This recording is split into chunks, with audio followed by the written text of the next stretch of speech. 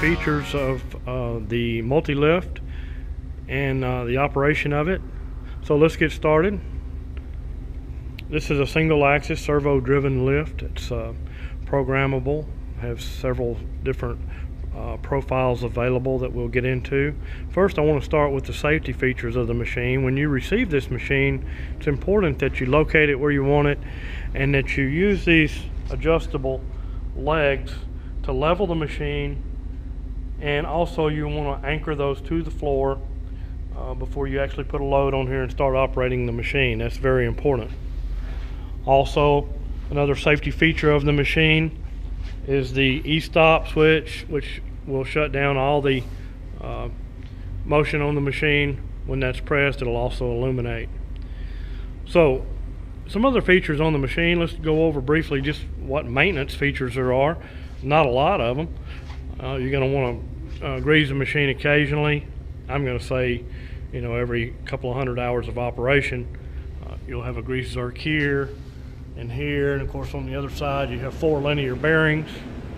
And underneath the guard here, you'll have to remove that guard, and then you have 2 bearings under there that have grease fittings. There's a synchronous belt under there. That belt should last probably 1,000 operating hours, so you're going to probably want to keep one of those on the shelf and replace that as necessary. I would inspect it when you grease the bearings in there. Let me just show you briefly the inside of the electrical panel. This of course is the electrical panel. 110 volt operation, 15 amp service, that's adequate. Make sure you have a good ground. Servos are susceptible to electrical noise. I might even add at this point that if you have a high frequency source anywhere in the vicinity of this machine, you're going to want to make sure you're into a different circuit than that, specifically like welding machines, high frequency TIG machines, anything like that. It will affect the operation of the servo. Quickly, what we have here, top left, is a standard Ethernet industrial hub or switch. You can plug your LAN into that if you want to access the web server features of the HMI, the human machine interface. Also, the next one over, the MP2300, that's the servo controller. It's actually a 4-axis servo controller.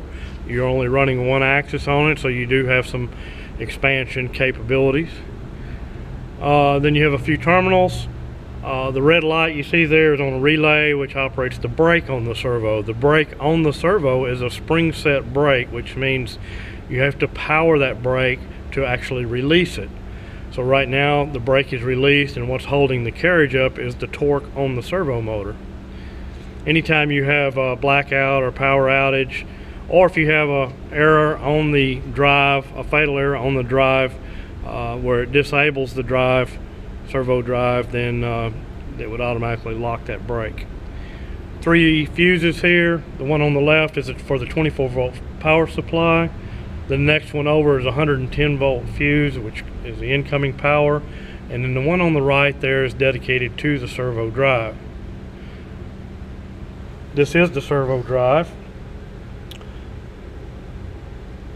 No user serviceable parts here. The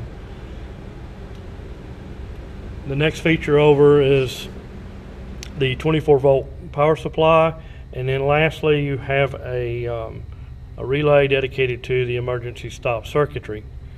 Here you have a small braking resistor that absorbs energy in the case that you have a high load with a rapid deceleration on the servo. That's about it for that. I thought you might want to see that in case there's ever any troubleshooting needs. Let's close this up and take a look at the operation of the machine. I want to start with anytime you power down this machine and bring it back up, the servo system needs to be rehomed. Now I have rehomed it. I think I'll just go ahead and cycle power so I can take you through that. So let me do that quickly. Okay, Power's off. Give it 10 seconds or so. And power's on.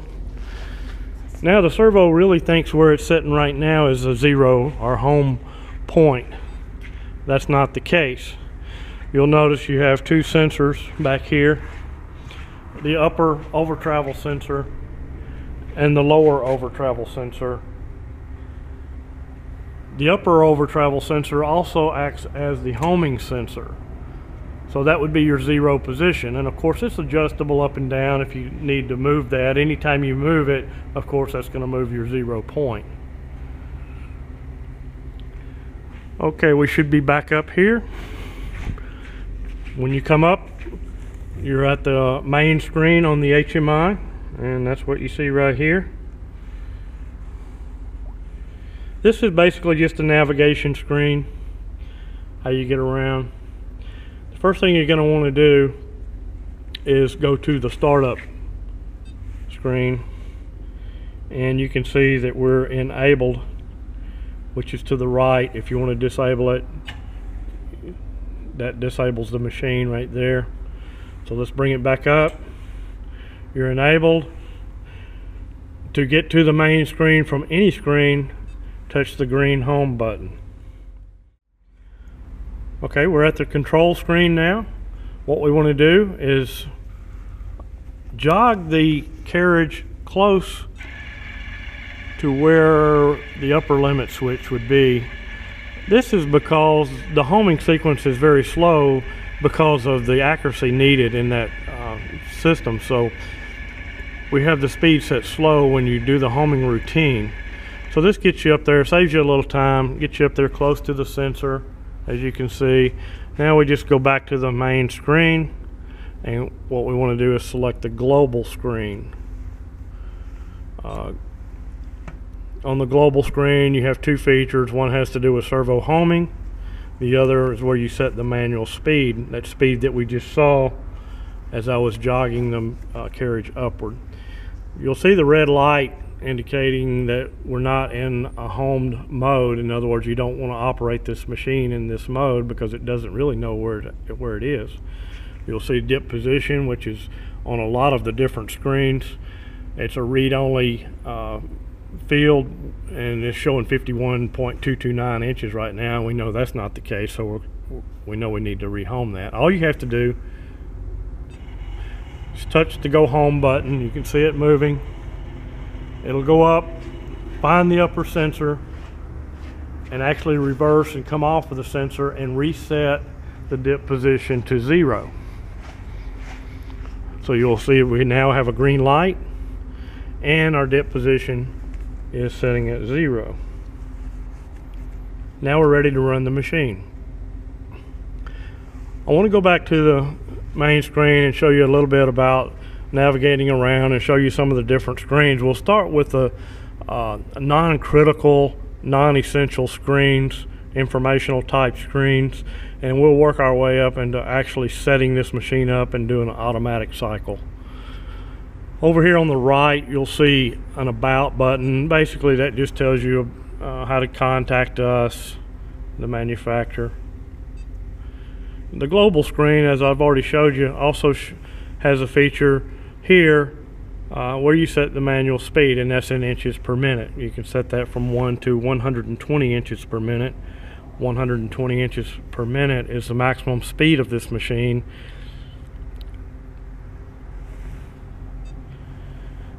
The system screen, this is if you want to enable security, which we will need to know before we ship this machine out. Right now it's not enabled. It's set up to be enabled if you wanted to secure any of the screens.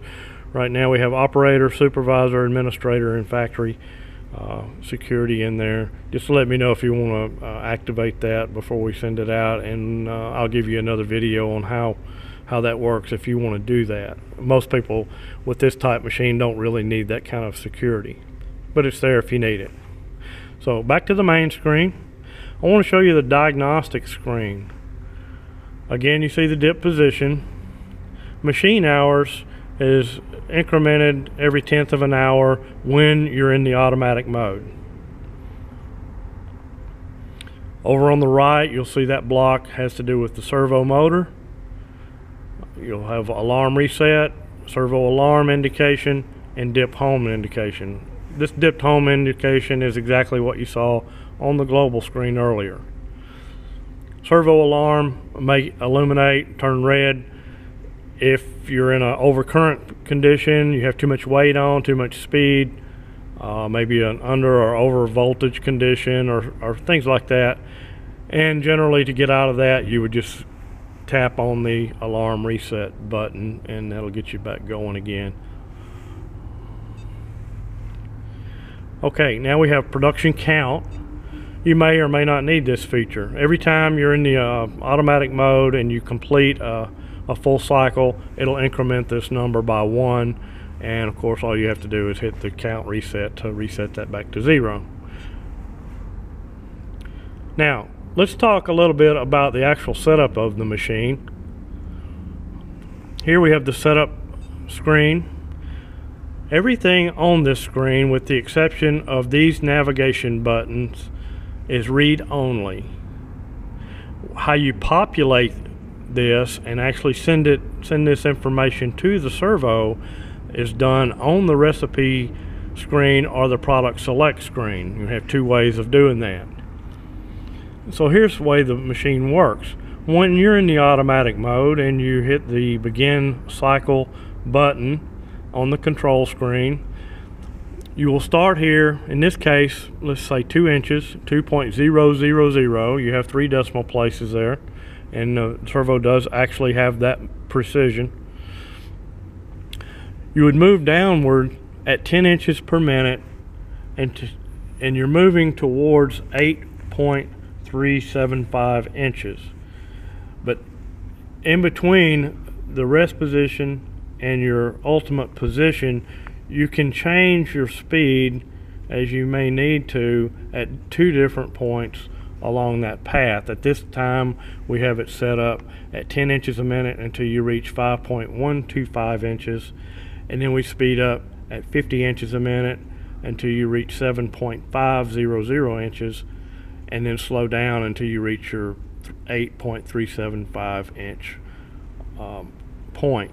At that point, you start a timer and you stop your motion until the timer elapses. This is a dwell timer. Right now we're set at 5 seconds. As it's counting down, you'll actually see it counting down in the time remaining. Once it counts down, the servo heads back towards this rest position where it started from. And of course you have 2 intermediate positions there where you can change your speeds just like you did on the downward path. That's really all there is to it.